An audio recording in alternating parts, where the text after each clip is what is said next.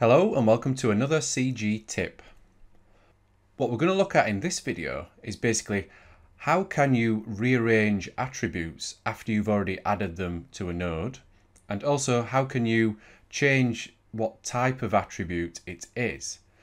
Now I know that you can use the modify attribute tool which is built into Maya, but it is very restricted in what you can actually do. So let's just create a basic node. We'll just create a NURB circle and we'll pretend that this is a control that we're using for a rig. We'll just delete the history. So let's say this was an arm control or something and you just needed to add in a series of attributes. So we would usually just go to modify add attribute, and then we would say, let's say we want attribute number 1, we want it to be a float. Add that there and it appears there. Let's add attribute and call it 3, and this time we want it to be an integer and we'll add that there. So that attribute just goes 0 and 1. Well, it just goes up in stages of 1. There's no points in there, as you can see. This one goes up and you've got the points in there. So let's add another one. We'll call this 5. And we'll put that as a float as well. So we've got 1, 3, 5. So let's add 2 and 4. And we'll make that an integer as well. So we've added all these onto our attribute, onto our control, sorry. And we've gone through and we've built the rest of the rig. And then we realize, oh, actually, we need these to be in order. It would be much better if this read 1, 2, 3, 4, 5 rather than them being all jumbled up. And this is useful if you've got quite a long list of attributes, because it may be that you need to keep all the attributes together which control visibility, or all the attributes together which control just the IK and FK. You know, it's just nice to keep them more organized.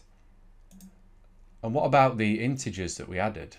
Maybe we've added those in and we've built the rig, and then we're thinking, well, actually that attribute needs to be a float really, or the other way around.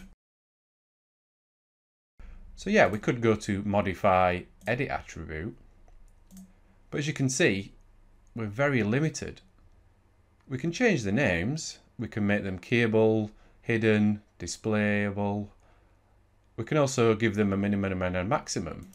But we can't change the order, and we cannot change integers into floats and vice versa. So how do we get around this? Well, what we can do, and well, basically there are some tools out there that if you search around on the internet enough, there are some tools which will allow you to reorder the attributes. And I am planning at some point in the future in building my own tool, which will just bring up a UI and you'll be able to adjust those and change them all in Maya itself. But the one way I work around this is all we need to do is just go to File, Save Your Scene, make sure you save it as a Maya ASCII file. So I just save this. So what we need to do now is open that file in a text editor, and that's why we saved it as a Maya ASCII file, so that we can actually open it up. So here we have the file.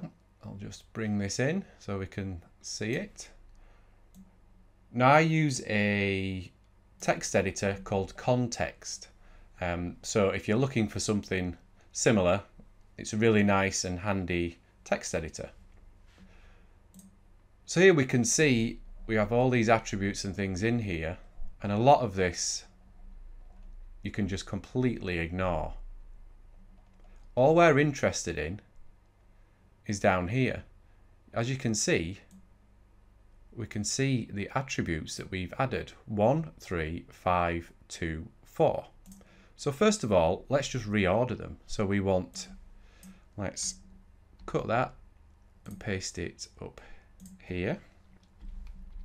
So 1, 2, 3, and then we move 4 up as well.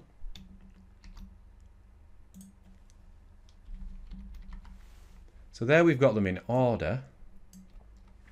because as Maya loads this file, it's going to go through in order like this, and it's going to add that attribute, then add the next one, and the next one, and the next one, and the next one. So there, now we've fixed the actual order. Now we want to change the integers into floats and the floats into integers. Now, when you're adding an attribute like this, what we're interested in is this -at tag, because what that means is that's the attribute type. And double refers to a float and long refers to an integer. So let's just change those two to integers, and we will just change that one, the last three, to floats. So we'll get 1 and 2 will be integers and these will be floats. So all we need to do now, we'll just save that file, and then I'm just going to reload it. So that's it reloaded. If we select the control now, we can see they're in order. 1, 2, 3, 4, 5. And 1, 2. Well, 1 and 2 are integers, and 3, 4, 5 are floats. So there. Just by editing the actual Maya file as it's an ASCII has allowed us to quickly go in, change the order, and also change some of the attribute types. Now the attribute types you can change can be limited, but I guess if you've already rigged these and all you're wanting to do is change from an integer to a float or vice versa or something like that, this will work absolutely fine and there's no problems with it. So there you go. It's just a really quick tip on how you can change the order of your attributes, and also how you can change some of the attribute types as well. So I hope you've enjoyed this video. If you have, please let me know in the comments below. Also let me know if you have any questions and tell me what future videos you would like to see. And why not say thanks with a small donation via my Ko-fi page. As always, remember to like this tutorial and subscribe to my channel to keep up to date with future videos.